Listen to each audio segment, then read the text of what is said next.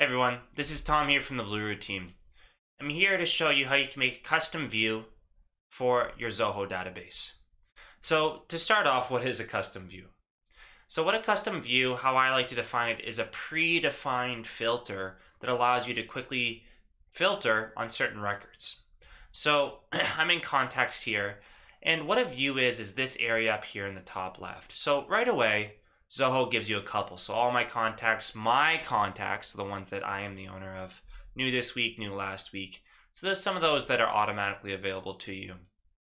Let's say you wanted to have another filter, one in which every contact who came from the lead source of advertisement. So I want to be able to very quickly filter on everyone who came from an advertisement. So how do we do that? So you're going to click here and you go all the way to the bottom and you're going to hit that create view. And then what's going to pop up is a nice editor that's going to walk you through how to create that. But let's go through that. So let's call this view something smart. So contacts from advertisements. That should be clear enough to know what that view is about. And then let's define this view. So its lead source is, and you can see there's a couple different options, contains, doesn't contain, starts with, but I'm going to do is.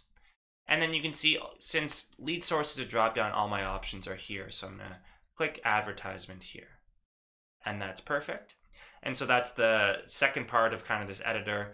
Third part here is just, okay, now which fields do I want to see?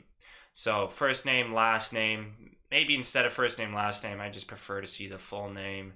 So I'm going to get rid of these ones here. First name, last name, their phone, their email, definitely, and maybe the city as well that I'd be interested in.